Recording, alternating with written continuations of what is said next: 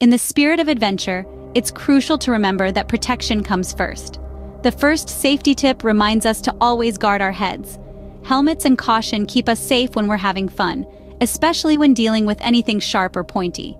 The second safety tip brings us indoors while still keeping the fun alive.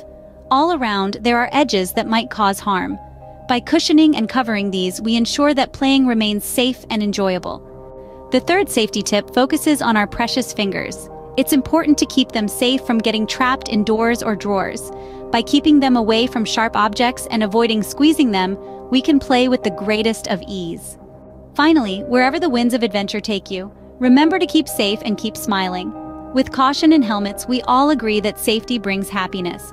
So remember these safety tips, as they are the key to a world of fun, free of boo-boos and ouchies, full of giggles and glee. Remember, safety is the key, for you and for me. Stay tuned to the Coco-Sam channel for more adventures. Don't forget to like, subscribe, and ring the notification bell to be the first to watch all new videos.